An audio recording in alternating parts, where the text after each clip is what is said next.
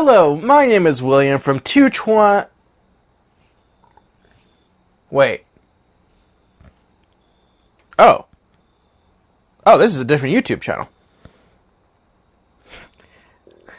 This is the National Ninja League. This is Season 6. This is Elite. Welcome to Ninja Lab. We're back! And we have a new division. It's the Elite Division. Here's how it works. Before competing in their first qualifier, every ninja age 15 and up has a decision to make. They either compete in their age group, young adult, adult, or masters, or they choose to compete in the Elite Division, where only the top 2 qualifiers move on to the regional finals. And once they decide, they're locked in for the entire season. There's no turning back. For Ninja Lab, we're going to be looking at the Elite Division, starting with the very first qualifier, Iron City Ninja. Yes, this course does start with a warped wall. But for the Elite Female Division, in second place was Rachel Burnson. Rachel was looking good at first, and even though she had a little bit of trouble on the spiky block area, but after completing Salt of the Earth, she got hung up on the inner circle when she was unable to transfer from the ring slider to the cannonball hold. But still, she officially qualifies for the Northeast Regional Final in the Elite Division.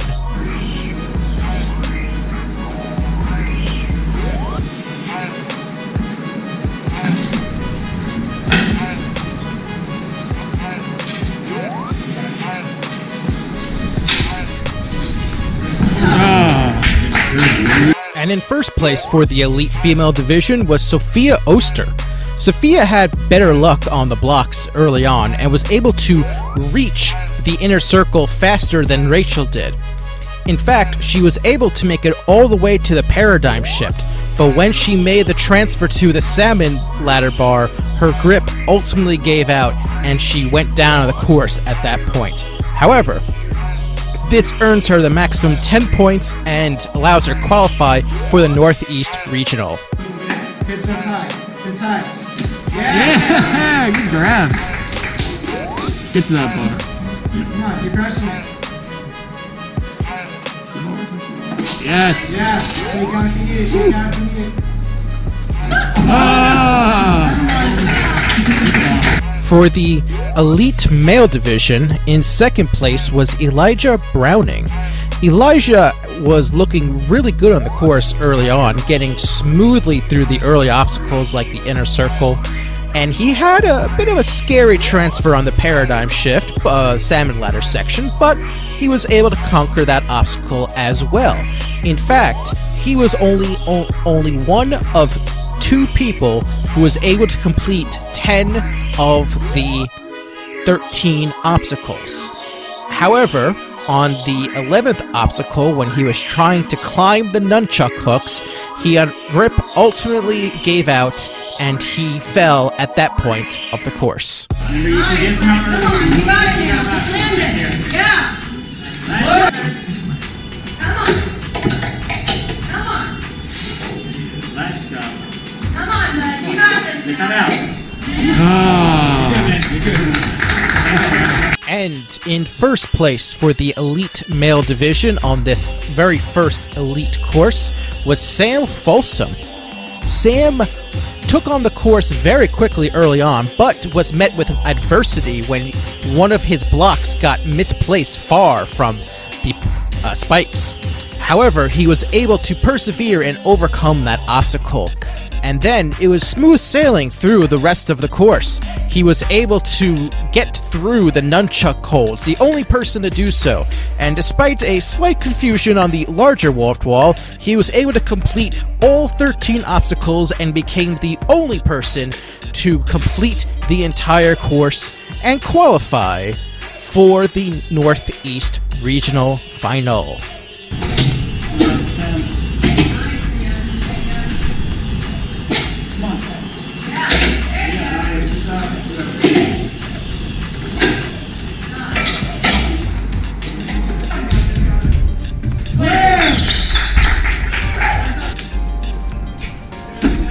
Nice.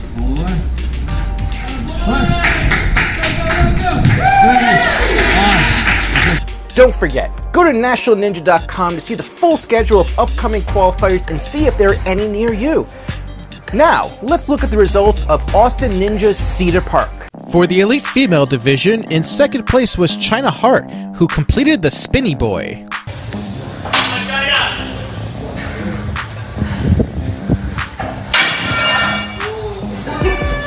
In first place was Isabella Wakeham. Isabella was able to power through the early obstacles of this course, which quite frankly were pretty challenging, but this is Elite after all. She was even able to make her way through the challenging cliffs. However, as she was getting ready to transfer to the back snap, her grip ultimately gave out and she fell before being able to attempt the obstacle. She almost matched the men, but it's still good enough to earn her first place, 10 points, and a qualification for the South Central Regional. Come on, Bells. All right. Go, big pull. You got it. Come on. Nice. Come on, Bella. You're good. Come on, Bella. Keep breathing. Come on, Bella. Get the done. All right. Hey, get those hips high. Remember, you got to shake forward still. Let's do this. Come on, Bella. Toss it. Lift your hips.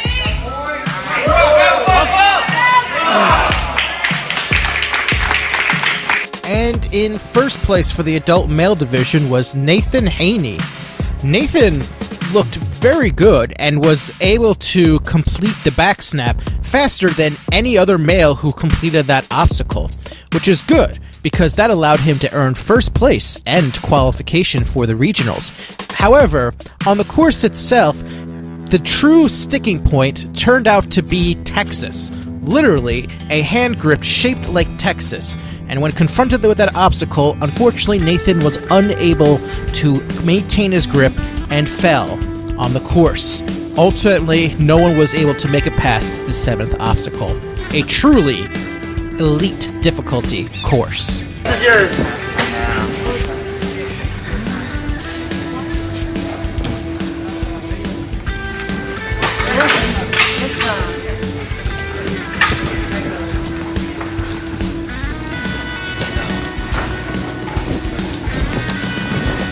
Catch the switch grip, Nathan. There we go. Let's go. Focus.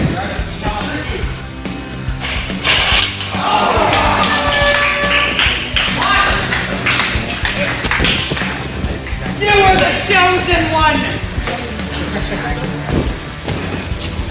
And now it's time for the comment question of the week. What do you think of the new Elite Division? Personally, the best competitors competing for the best prizes? Sounds good to me.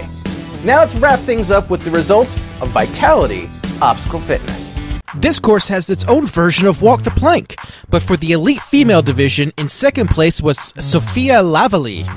Sophia just was doing really well on the course, I'd have to say. She had a close call on some of the steps, but she was able to navigate her way through the maze of skyhooks and was able to handle that high jump challenge that happened as well.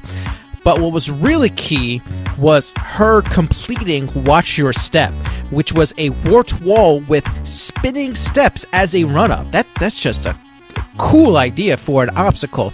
Unfortunately, when she took on the obstacle called This Again, she was unable to make the transfer from the step to the second trapeze bar, so she unfortunately went down at that point and finished in second place, allowing her to qualify for the New England Regional Final.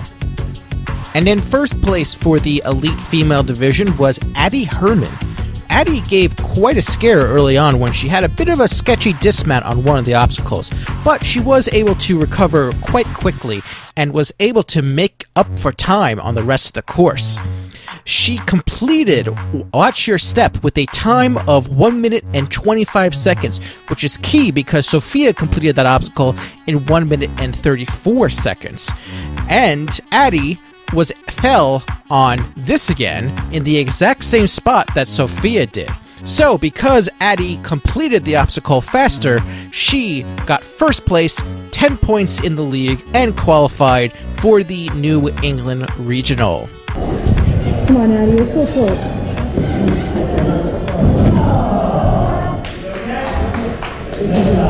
For the Elite Male Division, in second place was Jay Lewis. Jay was just moving very quickly on this course overall and was able to take on many of the obstacles of this very interesting course. After completing this again, he took on some interesting obstacles, including going across some weights and hanging on them, a drop-down nunchuck obstacle called Geronimo, and plenty of other stuff, including their own snapback, and the finale is a downward sloping salmon ladder, which Jay was able to complete and hit the finishing bell with authority with a time of 3 minutes and 7 seconds. This is fast enough for Jay to qualify for the New England Regional Final.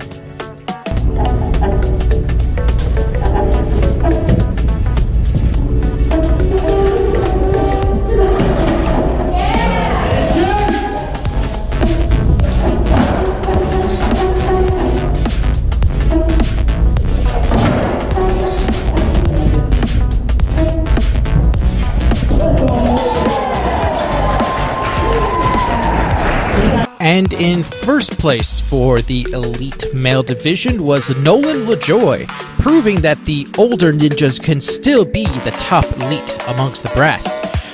After watching Nolan's run, I'm convinced that he just did not stop for the first 2/3 of this course. He just kept moving and flying through these obstacles. It was crazy to watch. I was so impressed. And then, when he was taking on the obstacle Diabolical, he made sure to do one hand over hand instead of doing laches. And then, he had a bit of a scary fall, falling forward on the dismount of that obstacle, but thankfully, it's a padded course. He was okay, and he wasn't falling out of bounds, so it was all good. And afterwards, he completed snapback and made his way down the final salmon ladder obstacle and hit that bell with authority, earning him first place with a time of 2 minutes and 50 seconds. That's 17 seconds faster than Jay, and he is in first place, 10 points and qualification for the New England Regional. You earned it, man. Good job. Hey, thanks for watching the season premiere of Ninja Lab. If you haven't already, make sure you subscribe to the National Ninja League and watch the individual runs of the qualifiers mentioned in this episode. See you next time. Later.